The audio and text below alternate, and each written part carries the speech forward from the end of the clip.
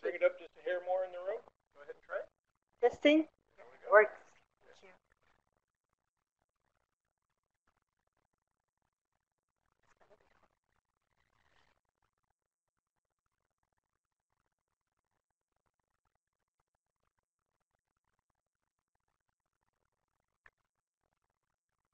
I'm going to talk about the FDA regulatory requirements regarding clinical investigators, and we'll provide some case examples that hopefully will make it easier for you to understand. Let's start with a sad story. This is an example regarding a young lady who was a healthy volunteer and wanted to participate in a clinical investigation. The study protocol excluded subjects who were pregnant, so who had human chorionic gonadotropin level of more than 5.2 milli-international unit per ml, was tested as positive and was required by the protocol to be excluded from the study. However, the clinical investigator enrolled and randomized the subject into the study, and the subject received multiple doses of teratogenic study drug, and I will continue the rest of the case later on as we go over some regulatory requirements. So hold on to this right now, and let's give the outline. So we'll go over some regulatory requirements for clinical investigators and a brief description of the inspection process, outcome of these inspections, and some case examples. We'll do also some analysis of the reasons that non-compliance might happen. So in this slide, you are seeing the relationship between all these entities that are involved in a clinical investigation. The red circle indicates where the clinical investigator stands. So the position is directly responsible in the conduct of the study and is the closest entity to conduct the clinical investigation. And the sponsor who initiates the clinical investigation is in relationship with the clinical investigator, provides the protocol, and reports are supposed to report the adverse events or communications happen between the clinical investigator, sponsor, the investigational review board, institutional review board, IRB, and as well as the IEC, International Ethics Committee, so independent ethics committees, and the FDA oversees all of these at the same time. So the importance of to understand the clinical investigator's responsibility as the individual who is mostly responsible for the conduct of the study. In the Bioresearch Monitoring Program, BIMO, which is a comprehensive program that FDA established in 1977, after about 14 years after the IND regulations went into effect in 1993. The BIMO program is overseeing several programs that are involved in the FDA-regulated research, including clinical investigators, sponsors, which include also monitors, CROs, contract research organizations, and sponsor investigators, which are the academic or research individuals, and non-clinical laboratory institutions, bioequivalence programs, as well as the IRB programs. However, today's discussion is mainly on the clinical investigators. So the purpose of the BIMO program is to ensure that the study is protecting subjects' rights, safety, and welfare, and as well as to ensure and evaluate the data reliability and accuracy, which the data we know is going to be submitted, if submitted to the sponsor or the FDA, if there is a marketing approval. And always also to assess the compliance of the site while they're conducting the clinical investigation. So why did I pick this topic, clinical investigators? Because they have, every year they have the highest number of good clinical practice inspections among the all of the entities, the sponsor, IRBs, and clinical investigators. These get the highest number of inspections every year, and they get the highest number of warning letters in CDER. So and we had the BIMO talk yesterday that we had all those big numbers of warning letters issued. So this number is the highest within the CDER GCP program. And clinical investigators are, as I said, the most responsible for the conduct of the clinical investigation. So as you see, this is a graph that shows you the inspection, the number of inspections in fiscal year 2017. The clinical investigators had more than 500 inspections, and the IRBs about 100, sponsors about 70 inspections for this year. I would like to go over regulatory requirements, and I know these are just numbers, but I wanted to make it easy for you and group them together so we have a better understanding of these requirements. With regard to the informed consent processes, all the regulations really make sense, and they are about obtaining legally effective informed consent, having all the basic elements, the minimum required basic elements of informed consent that would describe a statement that the investigation is experimental, what you are receiving, the risks, the benefits, the alternative treatments, any compensation in case of health-related injury during the study, or any or other components that are necessary, minimum necessary components of informed consent. We have other important regulations that include adherence to the investigational plan, which every year we get the most number of citations on our letters, and that's about failure to adhere to the investigational plan. And that would include the protocol.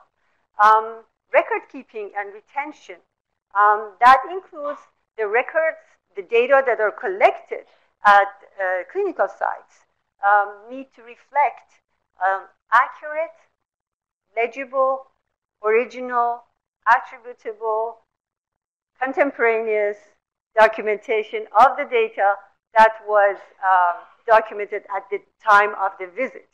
And any change with regard to the data must be documented with regard to the date, time, who changed, reason for the change, and all the requirements regard to have an accurate assessment of what happened during the investigation. So that's really easy and makes sense. About retention of the records, the sites are required to retain all the study records and regulatory documents for at least 2 years after the marketing application was approved or was withdrawn by the sponsor, or for any reason the application was not submitted to the FDA. So for at least 2 years. Remember that number. Then we have reporting requirements. Reporting of the adverse events and serious adverse events requirement to the sponsor, reporting all of the unanticipated events that happens during the investigational, during the study, and any change in the study, any revision to the informed consent must be submitted to the IRB, and all the initial protocol as well as the amended protocol, version of the protocol must be approved by the IRB before you continue your enrollment. And we have also regulations with regard to the control of investigational drug. That means that the clinical investigator is responsible to personally administer or supervise the administration of the study drug or delegate it to the sub-investigator. And handling of controlled substances, storing the controlled substances in a locked cabinet, and not everybody should have access to it. Shouldn't be easily accessible, and the regulations about disqualification of clinical investigators. So let's go over some facts about inspection. So what happens during an inspection, what triggers the inspection, and what's the outcome? We receive several reports, complaints, consults, and my center will evaluate all of these and will assess whether there is a need to conduct an inspection of the clinical investigator's site. Most of our inspections are data audit, pre-approval inspections. However, we do have a small component of complaints and reports from the sponsors, IRBs, or other sources regarding a clinical site. So after we issue the inspection to the Office of Regulatory Affairs, which are the part of BIMO program, the field investigators from these different district offices, depending on where the clinical site is located, they will send a field investigator to the site, and an inspection will be conducted to evaluate all of those. They go over all of those regulations that I just described, and they will check whether the documents were accurate, the Alcoa principle, the data integrity, reliability, and whether the clinical investigator adhered to the plan, whether the reports were done on time and promptly, and etc.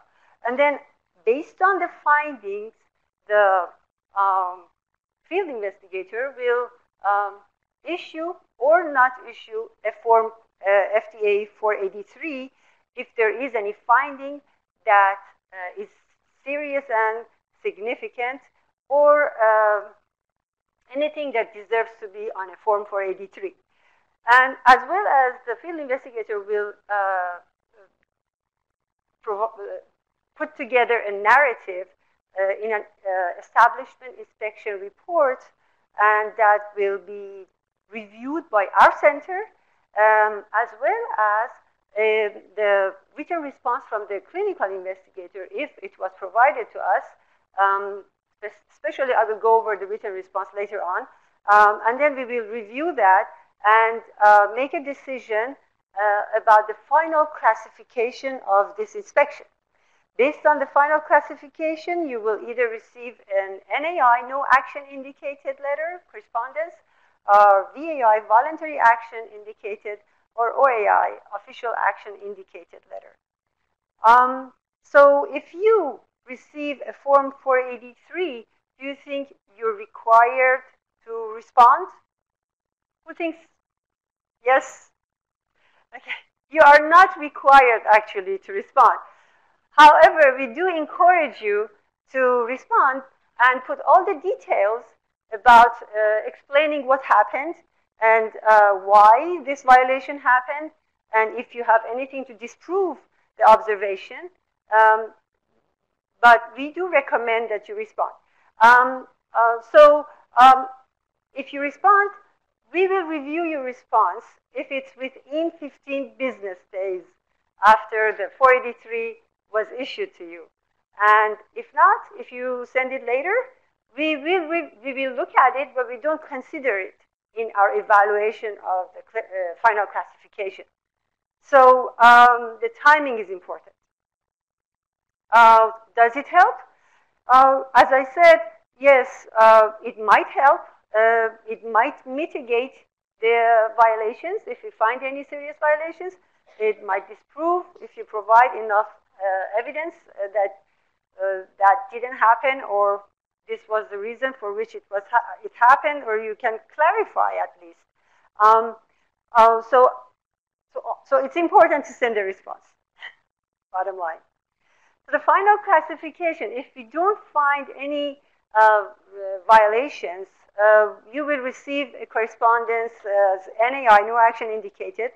If we find regulatory violations, we assess the significance of these regulatory violations. So the significance, if they are few and minimally significant, you might receive a voluntary action indicated. If they didn't have significant impact on the subject safety, rights and welfare, or on data reliability or data integrity, then you would receive a VAI letter. However, if these violations, we assess them and we find out that they are serious and they have significant impact on data integrity, reliability, or subject safety, rights and welfare, then we will consider issuing an OAI letter. And there are the first level of an OAI letter that are informal and advisory are the warning letters. So the warning letters, we issue them because we want to give you an opportunity to take voluntary and prompt corrective action. And but it's not a prerequisite for an enforcement action. So it's a regulatory action, but doesn't mean that we will take an enforcement action. So we will give you time that within 15 working days after the receipt of the warning letter, provide us with your corrective and preventive actions, and put all the descriptions of your plan, of your corrective action plan. I call it CAPA, corrective action, preventive action plan. And also a warning letter does not commit FDA to take an enforcement action, as I said. So after we issue the warning letter and we receive your response, we will consider doing a follow-up inspection. So the follow-up inspection is done because we want to see if you repeated the violations, if your promised corrective actions and preventive actions were implemented, and to ensure that the compliance at your site has been sustained.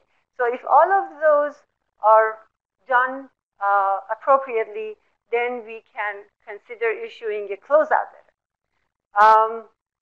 However, if we find repeatedly and deliberately, so intentional regulatory violations that indicate that there was a falsification of the data, and the falsified information was submitted to the FDA, to the sponsor, or to the FDA, then we will consider initiating a disqualification procedure.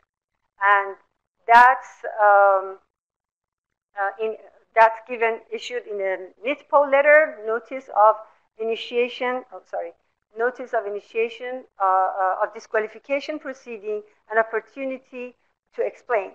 So if you respond to the NITPO letter and provide adequate explanation and adequate response, you can also indicate that you want to request for an informal conference, or write in writing, put it into writing, or if not, if your response, we will assess your response. If it's not adequate, we consider other paths that might progress into an NOH letter notice for a hearing, as well as a complete disqualification. So let's start with some examples. I finished talking, like, this was a very detailed, but it was a brief summary of our inspection processes and the outcomes. However, I would like to start providing you with some examples about regulatory violations that might happen during a study. So in this case, we received a report that from a sponsor that the clinical investigator did not retain any record, paper or electronic, at the site, including case report forms, source documents, or any signed informed consent from the subject. So we conducted the inspection, and we found that the clinical investigator enrolled about 22 subjects, had done all the study, but we were not able to verify any data. All the records were shredded or destroyed 2 years after the study was terminated at the site. And we also noticed that the sponsor withdrew the IND and terminated the study, the overall study, about 1.5 years before the FDA inspection. So what do you think was wrong here? What was the non-compliance? Timing, exactly. But timing, we found out that the clinical investigator misunderstood the regulation, and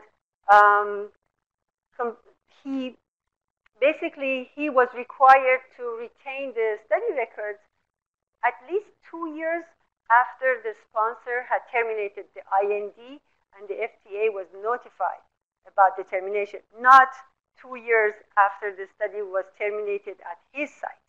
So that's the misunderstanding. So he received a warning letter for that. The second example goes over a case that the sponsor reported us that couldn't verify the data because there was confusion or lack of adherence to the protocol. So the clinical investigator, the protocol actually required that the subjects be assigned to the to different groups based on their response to the oncologic treatment, into complete responders, partial responders, stable versus progressive disease. And every one of those had its own definition. We found out during our inspection that the clinical investigator enrolled 50 subjects, and for almost half of the subjects, he did an incorrect assignment of the subjects into these. So when he wrote the response to the 483, he described that his understanding of the complete responders was different from what the protocol has required. So that's an example where there was significant impact on data integrity, and you cannot rely on that data. And for that, we issued a warning letter. Case example 3, in this case, is kind of, we received a report of scientific misconduct. The protocol had required that physical exams must be done by the clinical investigator. So this is a protocol requirement, and that the physical exam must be reported on the case report forms by the clinical investigator. So we found out during the inspection that the clinical investigator had signed and dated all the physical exam case report forms when he was out of state. So on the dates that he was out of state, he documented all of those physical exams that have happened. And we also found that the study coordinator enrolled site employees using fabricated names and data, and these falsified data were all submitted to the sponsor and to the FDA. So bottom line, CI failed to adequately supervise the conduct of the study, and therefore we initiated and completed the disqualification process, which means that the clinical investigator is not entitled to receive any investigational drug, animal drugs, biologic devices, or food additives, and is not entitled to conduct any further studies intended or required for submission to the FDA for any investigational article regulated by FDA. However, this clinical investigator can serve as a sub-investigator in the future. So let's get back to our story. So as I said, this subject was pregnant, and was enrolled and randomized into the study and received multiple doses of teratogenic drug. What happened is, on first visit, as you see, so the positive pregnancy level was 5. First visit, she had 80. And the document, the lab report, and the subject eligibility was recorded and documented as proceed to enrollment and signed by the clinical investigator. Then next visit in 2 weeks, the subject's HCG level was 20,000. And again, the document was signed and dated and agreed to continue in the study. So these are the pre-screening and screening labs. And then the third visit in 2 weeks, the levels of HCG were 100,000, and still the clinical investigator signs and dates the document, and subject gets the study drug. For a few weeks, she doesn't show up, and then calls the site and lets them know that she had a miscarriage. So that's what happened. And when we discussed it with the clinical investigator, I mean, in his written response, he discussed that the problem was that the lab didn't flag all the abnormal results, but he didn't also look at the lab results. And so as part of the corrective action, preventive action, he required and communicated with the lab that to flag all the abnormal results, and so for him to be able to see. Let's do a root cause analysis of the non-compliance issues here. When I talk about a site that doesn't function as a compliant site, I thought about the disease status in the body. So it looks like we can find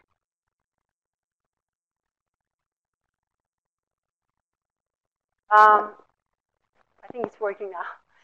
And there we can find a mechanism, a pathophysiology, like assess, diagnose.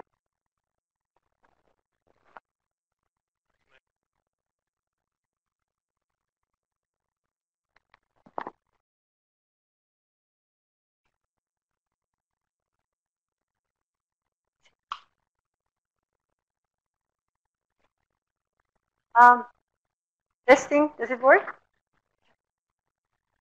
Okay, so assessing and making a diagnosis, what was wrong, what went wrong, and start doing a treatment.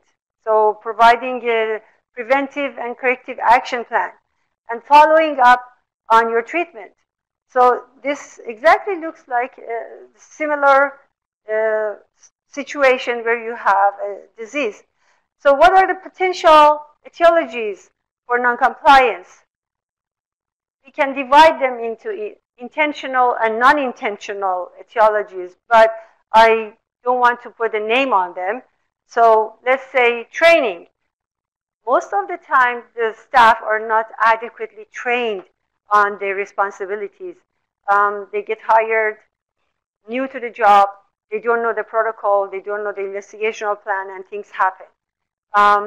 Unqualified staff. So you don't hire a dentist for a lymphoma study, or you don't inadequate delegation of the responsibilities. Who is doing what in your site? So you need to know and take it serious. Also, when the staff are overworked and there are so many things to do in one day, you want to do everything and you skip the quality. So the other factor could be misunderstanding of the regulations. The regulations are there, but you need to translate them into simple language, reasonable to put it into, to apply. Then this philosophy of fear or desire. Most people do things because they have fear of losing a position or something, or desire to have more prestige or more academic positions. So you lose the quality for quantity. When things happen, most of the time they happen in a chain. So when there is poor supervision at the clinical site by the clinical investigator, study coordinator might, I'm not saying will, but might start doing things that is not supposed to do. So enrolling subjects that are not eligible for the study, so protocol violations can happen, falsifications can happen, and so on. But you can start treatment for most of the non-compliance issues, not all of them though. So start when, as soon as you can. So the plan starts when you commit to a plan. Commit and have a timeline for yourself. Make a plan, implement your preventive and corrective action plan, and then check whether they work. Evaluate your implementation. For corrective action and preventive action plan, these are all things that came into, usually come with the written response. And we do recommend, we cannot tell you how to do a corrective action or preventive action, but it's good to establish all GCP aspects of the clinical research, as well as focusing on the violations that were included in the letter.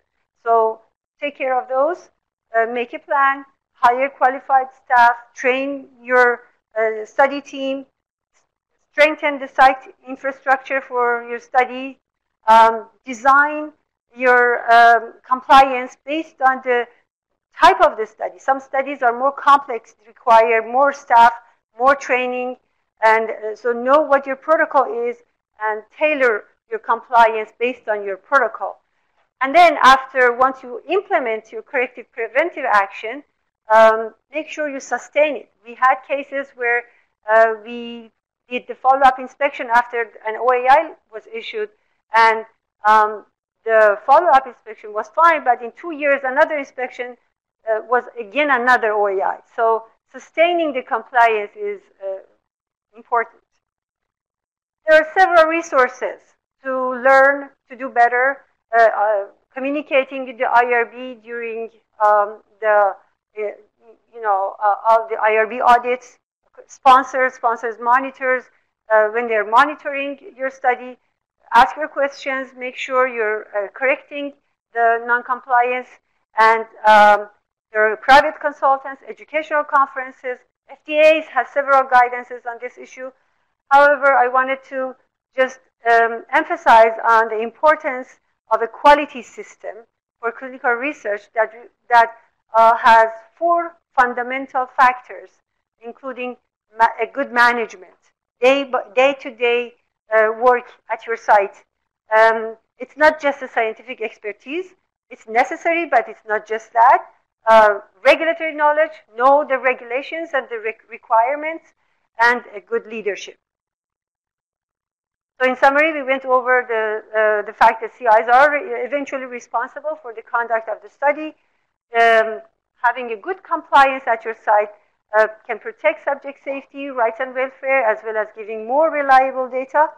And non-compliance can have 1 or more reasons, and most non-compliance luckily are preventable or can be corrected. Thank you. For any questions, please?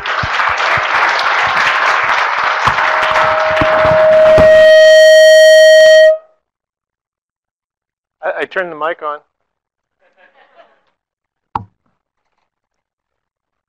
And we do have time for some Q&A for Faranak. So those of you in the room, if you do have questions, please go ahead and line up at the microphones, and we'll take them. And there we go, right off the bat. Please go ahead nice and close in the microphone for me, please. 2 questions, if possible. Yeah, go ahead. Just actually, you get 1, and then we'll try the others, because we only got 3.5 minutes. Go ahead, please. Okay. Does the FDA conduct inspections during a study or only at the end? Well, it depends on the type of inspection. For the data audit, pre-approval inspections, the timing, we get consults from the OND, Office of New Drug review divisions, one of the review divisions, and based on that, we consider the inspection. Those are the pre-approval inspections. However, for the inspections that are based on complaints or reports from the sponsor or complaints from any source, that can happen anytime during the study. Thank you. Yes, nice and close. Go ahead. Hi. So you spoke about, A little closer, please. You spoke about the potential etiologies for non-compliance, like insufficient training or unqualified staff. So could you speak a bit more about, at what time would you determine if it's a problem with the site or with the sponsor not providing enough training for the site? That's a good question. Actually, I know the sponsors, you have the site initiation visit, so the communication between the sponsor and the site. Well, the clinical investigator, by signing the 1572, is responsible for the whole conduct of the study. However, the sponsor has its own responsibilities. So to provide adequate monitoring, that's a sponsor requirement. My talk was only about clinical investigators. So the training, everything depends on whether the clinical investigator feels the requirement for the training. The clinical investigator can always access all those different resources that I told you, sponsor, IRB, private consultants, any like FDA guidances. It depends on when and what is needed. So I don't know your specific question, but sponsor has its own regulatory requirements too. It's not just the clinical investigator, but for the site, it's the clinical investigator. And for those of you who did have follow-ups, Faranak will be available a little later. Let's take one online question, and then we'll come back here in the room. What is the difference between disqualified and debarred? Okay, so the disqualification is a process that is decided by the commissioner, Office of Commissioner. And disqualification means the individual is no longer entitled, as I said, to receive any FDA regulatory products or conduct any FDA-regulated research. For debarment, that is not something that I specifically work on, and you can send that question later on to our email box, and I can ask for more details about that. But I know I don't specifically work on the debarment. Maybe our ORA staff can explain. Is there any here? That'll be a good discussion for later. Right up close to the microphone for our last question, please. Okay, as a sponsor, if we are in phase 3 study and we have multiple sites, and only one of the multiple sites failed FDA inspection and got a warning letter, and they decided not to spend any more money to fix the problem. And therefore, sponsor the possibilities that because the pressure from the investors, they may close all the deals and then stock go down. And the other option would be that can we re-enroll size, because we know that particular bad size has the root cause, and then we can reuse the successful data from another size. What FDA would advise us to do. Can you ask the last question? What was the FDA? We have multiple sites. Only one of the multiple sites have failed FDA inspection. And do you just disapprove all the study, or you give us another chance to start over again for that bad side and reuse all the good sides, the data from the good sides? Depends on how much of the data was provided by that site. So if it's a significant amount of data from that site, then that's the review division that considers, not approving or approving, because it depends on how much data you received from that site and how unreliable was the data. Okay, thank you. And I believe you have a closing slide with some final thoughts that you wanted to share before we wrap up. So if there's one thing I would like, that you learn from this talk is to have a strong infrastructure before you start dosing the subjects, because we're all here to improve human life. Thank you. All right, thank you.